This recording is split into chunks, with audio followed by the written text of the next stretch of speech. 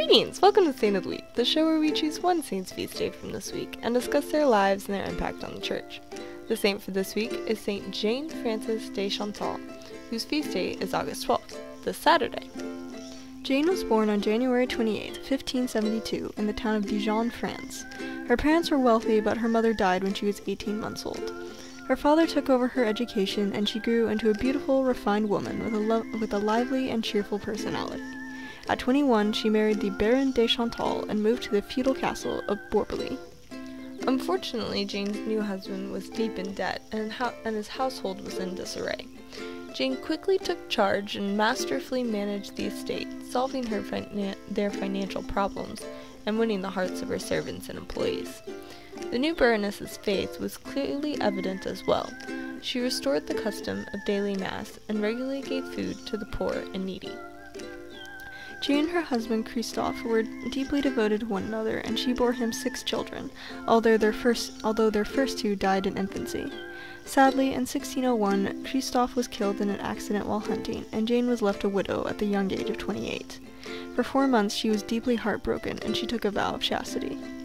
Soon after Christophe's death, his father demanded that Jane and her children come to live at his home, or else he would disinherit them. Her father-in-law was not a kind man, and neither was his housekeeper. For 7 years, Jane bore their difficulties and ill will with patience. In 1604, Jane had returned to Dijon to visit her father and met Frances de Sales, the Bishop of Geneva, who was preaching there. The two quickly became friends, and Frances became Jane's spiritual director. Jane told him of her desire to become a nun, but Frances dissuaded her from that path. She obeyed her director and vowed to remain unmarried. 3 years after they met, Francis told Jane of his plan to start a religious order for women who were too old or too weak to enter other already established communities. These sisters would not be cloistered, and they would perform the corporal and spiritual works of mercy.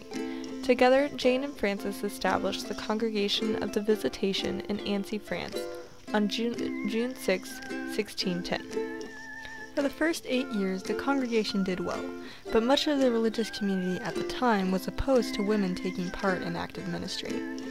Frances was thus obliged to make the order cloistered, following the rule of St. Augustine. Jane spent the rest of her life in the cloister, practicing unquenchable virtue.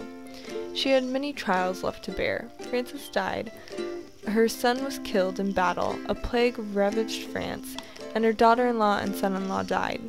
On top of all that, she went through a great period of spiritual dryness for the last 9 years of her life, which did not let up until 3 months before her death. In spite of all those things, Jane remained a shining role model of sanctity. In 1641, during a visitation of the different convents of her community, Jane passed away at the age of 69. Her body is incorrupt, and she is buried at the Church of the Visitation in Annecy. She is a patron saint of forgotten people, in-law problems, loss of parents, parents separated from children, and widows. Jane was a woman of deep love and devotion to God, while also being a practical, firm mother and baroness. She had a gentle and loving approach to spirituality, believing firmly in the infinite mercy of God. She expressed her beliefs by how she lived her life, a life of charity and forgiveness. Saint Jane Frances de Chantal, pray for us. Our honorable mentions for this week are Saint Sixtus II and companions, Saint Cajetan, Saint Dominic, Saint Teresa Benedicta of the Cross, Saint Lawrence, and Saint Clare of Assisi.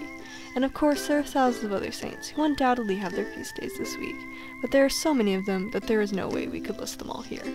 We hope you have enjoyed this episode of Saint of the Week. Thank you for watching, and goodbye. Peace be to you.